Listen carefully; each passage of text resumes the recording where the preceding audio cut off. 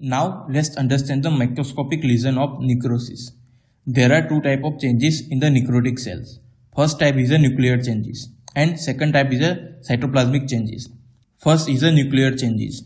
It include Pyknosis, Karyolysis, Karyorhexis, Karyoschisis and Chromatolysis. Oh man, they all are confusing. Don't worry, I will make it simple. First is a Pyknosis, which means condensation of chromatin or nuclear material which lead to the shrinkage of nucleus.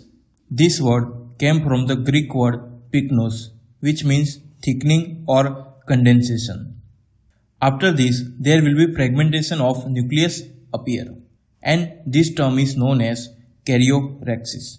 And if we break down this term, karyo means nucleus and rhexis means bursting or fragmentation. After this, dissolution of nucleus into the small fragments or basophilic granules occurs, and this process is known as Karyolysis. In short, you can remember like this. Pyknosis means nuclear shrinkage, followed by Karyorrhexis means nuclear fragmentation, followed by Karyolysis meaning nuclear fading. Next is a Karyoschisis, means appearance of cracks over the nucleus. And last is a Chromatolysis, meaning lysis of chromatin material. Second type is a cytoplasmic changes. The necrotic cells show increased Eosinophilia, means increase in the number of eosinophils.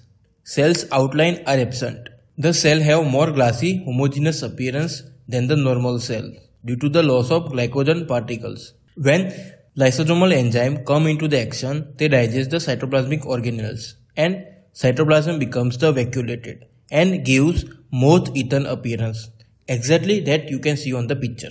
Finally, calcification of necrotic cell may occur. I am admiring your patience to watch this video till the last. In next upcoming video, I will discuss about the types of necrosis. So stay tuned and hit a like button and say